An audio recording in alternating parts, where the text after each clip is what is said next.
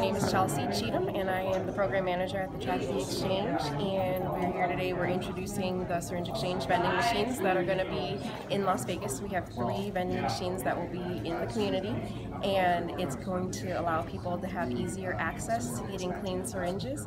And having access to getting clean syringes is a harm reduction approach that's going to allow people to protect themselves against getting communicable diseases such as HIV and hepatitis.